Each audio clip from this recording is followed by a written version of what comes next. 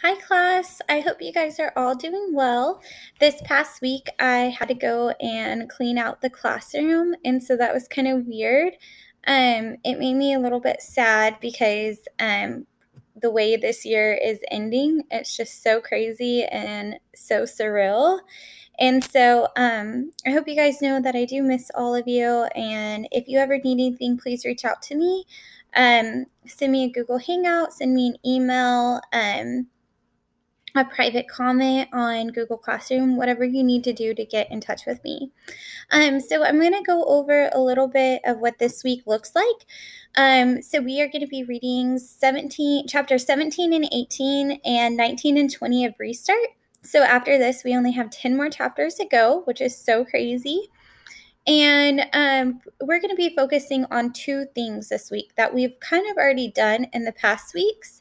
But we saw that some kids haven't been successful on it, so we are going to revisit these things. So the first thing that we're going to focus on is conflict. We are going to review man versus self because that seems like the conflict that most students are struggling with. It's kind of a weird concept to wrap your mind around. And so whenever you know like man versus man, it's going to be a conflict directly with another person. We usually think of fighting or arguing, but man versus self is an internal conflict. And so we struggle with these conflicts all the time whenever we're making decisions and things like that. And so literature also uses man versus self, and Restart has a lot of this kind of conflict in it. Chase is questioning himself. He doesn't remember who he was, and he's always like going over things in his head. This week we're going to be looking at the character Joel, and Joel is Shoshana Weber's brother, her twin brother. And he just found out whenever we go into chapter 17 that Chase and Shoshana have been working on this project together. And so he's just completely surprised because Chase is the reason why he had to go to a completely different school. So we're going to be focusing on that. We have an assignment that you watch a video, and then you have to tell each side of the brain what are you struggling with. If you were in this situation, what would be going on in your mind? One side you would be like, okay, I need to do this. The second side you would be like, no, but that doesn't make sense. So it's that internal conflict going on in your mind. The next thing that we will be looking at is figurative language. We haven't seen a whole lot of success with students taking the figurative language quiz, and I have a feeling, I think you guys are just clicking through answers. I just really ask you guys to slow down, take a look at the videos we post, the materials, the things, so you can be successful in that you're showing us, hey, I do know this stuff, so we don't have to keep revisiting. We can look at new things.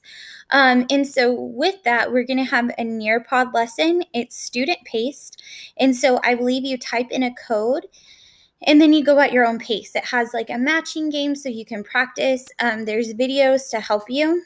And so, and then at the end, there's a quiz. That quiz I am grading you on. So make sure you do that Nearpod lesson, okay? Because I am taking a grade on that. On Google Classroom, I have made just like a minor change. Under the like week of May, like this week is May 11th through the 15th, I put week 4. And then last week I put week 3.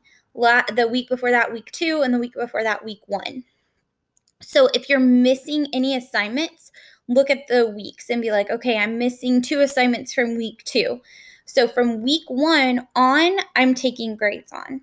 Okay, so make sure all the assignments must do labeled week 1, week 2, week 3, and week 4, that you get all those assignments done, because I am taking grades on them and putting them in the grade book. I will have grades updated this week from what you did last week. And so make sure you turn in your assignments, get your work done, and keep working hard. What we're doing, it's not busy work. We really are trying to get you ready for next year. So remember, you are 2 to 3 weeks away from being seventh graders. And so my grading, if you haven't noticed, has gotten a little bit tougher because I want you to be prepared for the next grade. Okay, so work hard. If I say write 2 to 3 sentences, I mean write 2 to 3 sentences, not just one sentence with a couple words.